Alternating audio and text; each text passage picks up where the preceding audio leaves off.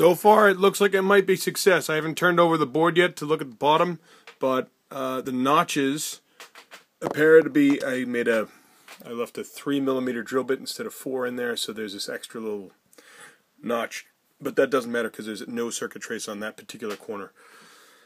So it happens to have lined up just right so that the bolts can still go down into the same pieces down there. Now again, I don't know, I may actually just leave the PLA ones in there and see how long it takes them to fail, because I have ABS replacements.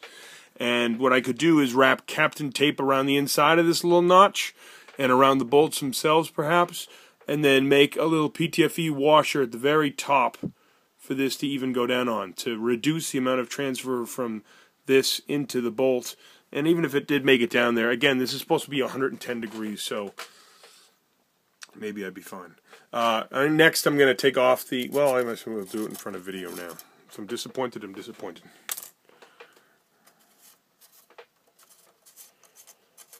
See if the bottom of this.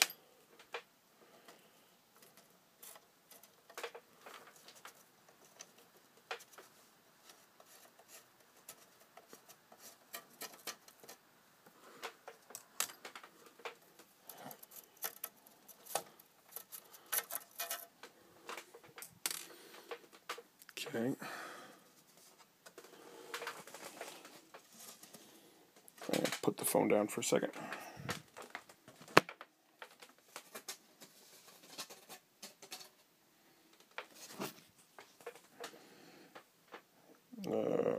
Okay. And let's turn it over.